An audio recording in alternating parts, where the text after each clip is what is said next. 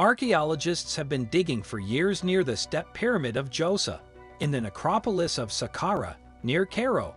They found a lot of old things last year, like mummies and bronze statues from about 2,500 years ago. Hello, everyone, and thank you for coming back to our channel.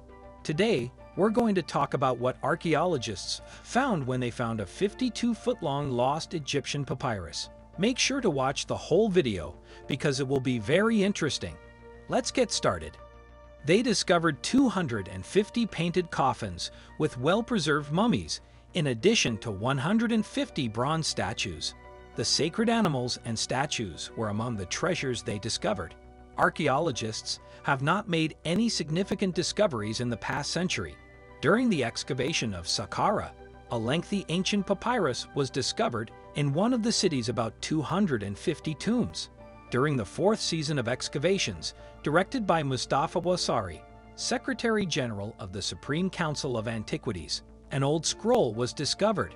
After it was completely restored and translated, it became evident that the object was actually 16 meters long, despite the fact that at first, scientists believed that it was just 9 meters long. The repair of the papyrus took place at the laboratory of the Egyptian Museum in Terraria. The papyrus, which was renamed the Waziri papyrus after Mustafa Wasari, was given that name. This papyrus was the very first one to be discovered and named after an Egyptian. It was found by an Egyptian. It is scheduled to be displayed during the ceremonial opening of the large Egyptian museum in Giza. The new museum is supposed to be the biggest archaeological museum in the world.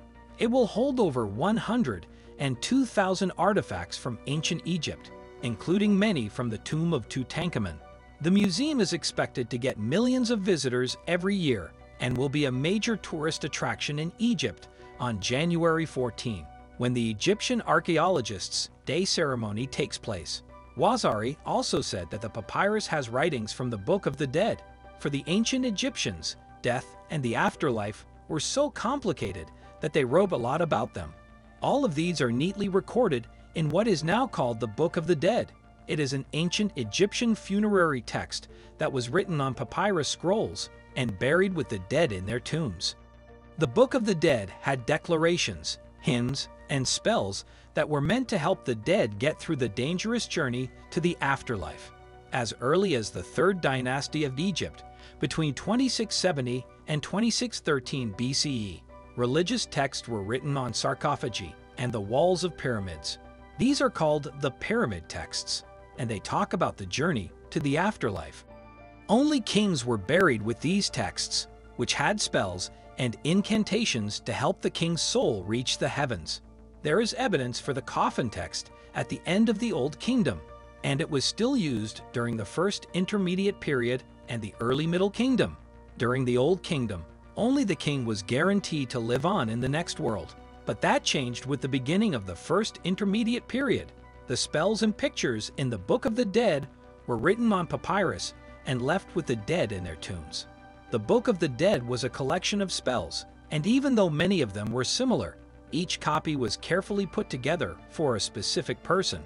However, every copy of the Book of the Dead had the same spell, which is now known as spell 125.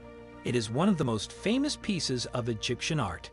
The most recent one is the Marvel TV show Moon Knight, which talks about how Osiris judged the heart in the Hall of Truth, also called the Hall of Two Truths, because it was important for the soul to pass the weighing of the heart in order to get to paradise.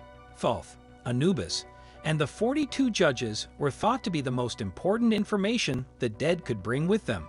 According to the Book of the Dead, the soul would meet the jackal-headed god Anubis, who would lead them from their tomb to the Hall of Truth, where they would wait in line for their judgment.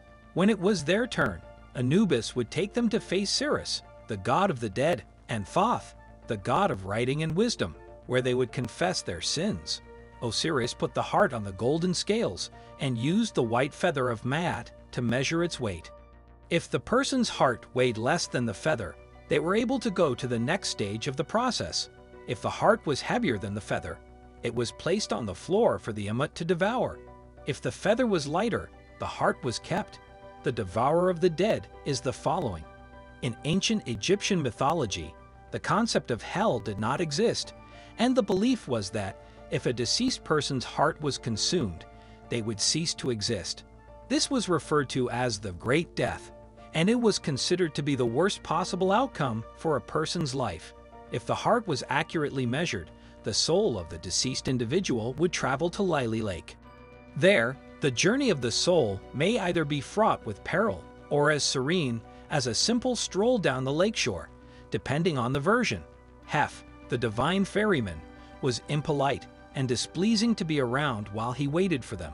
Before the soul could proceed to the reed fields, they were required to demonstrate to him one final time that they were worthy of his trust. Even though the majority of what we know about ancient Egypt comes from stories about death, the Egyptians were a culture that valued life and their land so highly that their afterlife was a reflection of their life on Earth. Despite this, the majority of what we know about ancient Egypt comes from stories about death. They believed that death was simply a passage into the next life, and that passage began with a perilous voyage filled with trials and formidable gods who checked to see if they had led a life that was worthy of being lived. Leave a comment below and tell us what you think. If you liked the video, give it thumbs up. As always, thanks for watching. Subscribe to our channel to see more great videos.